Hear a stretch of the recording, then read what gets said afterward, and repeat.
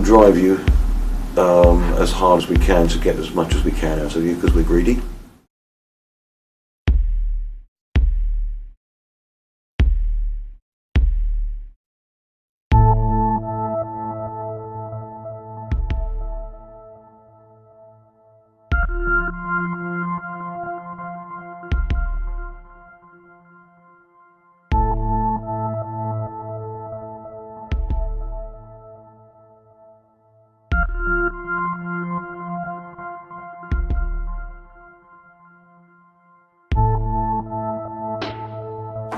It's not a difficult job. I can't stress that enough, but it is quite difficult as soon as you throw in these things called members of the public. That's when it becomes difficult, because they're all, for whatever reason, they've all got a story and they all want their story to be related. You'll get nearly all the information you need for a conviction statement in the first 40 seconds of conversation with the customer, but it will still take you 5 or 10 minutes to actually get it down onto the form, because they're going to constantly interrupt you. So it's just a case of learning the listening skills, the empathy skills, but getting the hand working at the same time, which again comes in time. We have what we consider to be a level that you would be operating at. We're looking to get 28 licence sales per week from each officer. As soon as you hit that magic 28, there's a bonus, a commission scheme that comes into line with that. You can only get the sale with a conviction statement. So basically you've got to take 28 conviction statements before you can start hitting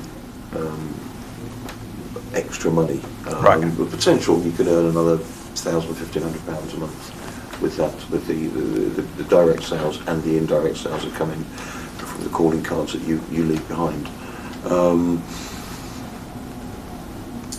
We will drive you as hard as we can to get as much as we can out of you because we're greedy.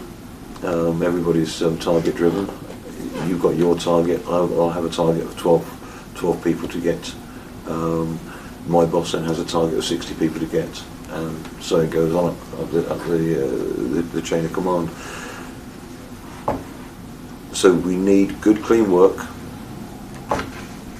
and you need to be able to focus. Get signed off, and then that's it. Great. You're out on your own in the cold, wet London streets, attacking poor and suspecting villains, for whatever a better phrase. If you spend 15 minutes going from door to door and they're only about 2 minutes apart, then you're not going to see enough customers.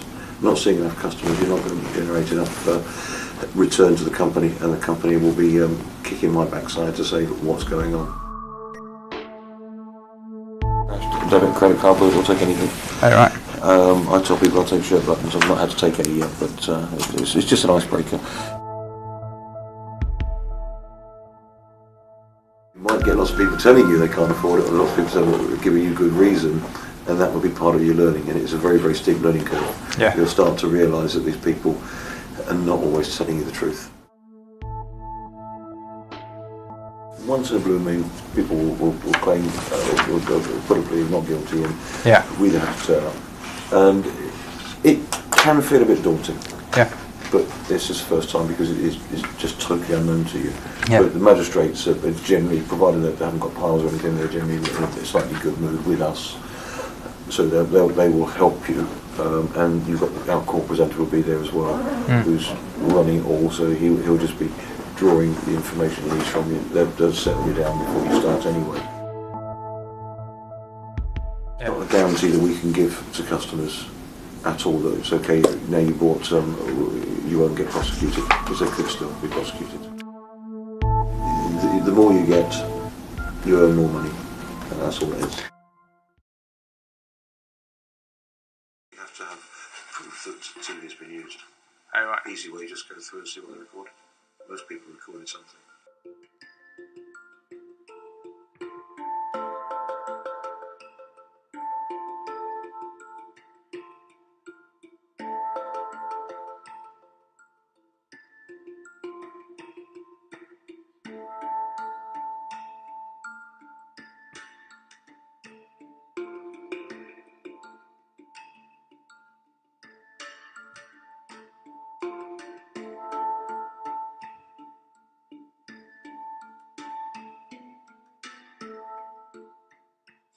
So do you read the caution at the beginning when you're first speaking to them? You ascertain that you're speaking to the right person first. So literally, you're knocking at the door. Hello, do you live here? That's an opening gambit, or you've got a name. Your license expired. It ran out a few months ago. Was there a problem? Has there been a reason why you haven't paid? No. Okay, well, let me sort it out with you now. As soon as you've done that, we now know you're Mr. Bell. I still don't know who you are, but all I know is Mr. P. I know nothing else. So then I'll write out as much as I can. I'll put your address down. I'll ask you what your first name is. Hopefully you'll tell me. And then I'm going to caution you. I can establish you live there. I can establish your name and the address. I can establish that there's a TV. That's the reason for my coming round. I can establish that you don't have a licence. Again, that's my reason for coming round. And that's it. You live there, you've got a TV, you haven't got a licence. Now I can caution you. Until then. So you can get that evidence before you caution them. While you're doing that, they're going to tell you they've got Sky, they're going to tell you all sorts of other things, and that's the bit you keep up in your head, because you'll need that information later. When you get some of the guys will actually stand there, and something that I saw which I was really good, it's like, just got to read the caution, and you just put your pen up, they look at the pen, and you just bring the pen down, and you just run it across, and then they start following the pen. So there's never any argument that you've not given the caution. Oh, and you find that they're more likely to read the whole thing then? At least they've tuned into what you're doing, so they can't use the excuse that he never gave me the caution, he never did this, he never did that. But people will try that from time to time. And what happens if they say, I don't watch TV? Ask to go and check. Ask to go and check. So you go and check the TV, have a look at it. And what happens if they say you're not allowed in? Walk away. Nothing you can do. We can't kick the door down. However, as part of the training, it will become apparent that we do have other means that we can use. Search warrant. We keep getting the same negative response from somebody, then we'll apply for a search warrant, which will involve another visit. Generally, a manager will go around and try and sweet talk the customer, see if we can sort them out, the situation out. If we can't, then the paperwork goes back in. They then get a strongly worded letter telling them they've got 8 weeks to comply. After 8 weeks, they don't comply. We get a search warrant from the court, go down there with a couple of police officers, ourselves and an officer, and take the statement. That's a guaranteed conviction. And that's but they'd have to be watching TV? We have to have proof that TV has been used. Oh, right. Easy way, just go through and see what they recorded. Most people recorded something. Friends, EastEnders, Coronation. Oh, you mean because TVs now have the, like Sky, you can record the programme? Yeah, what, so you'll go in and would I be doing this?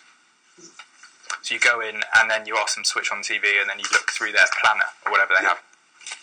Actually, have a look through. If they're denying it, you go straight onto that, just have a look and say, well, you recorded that yesterday or something.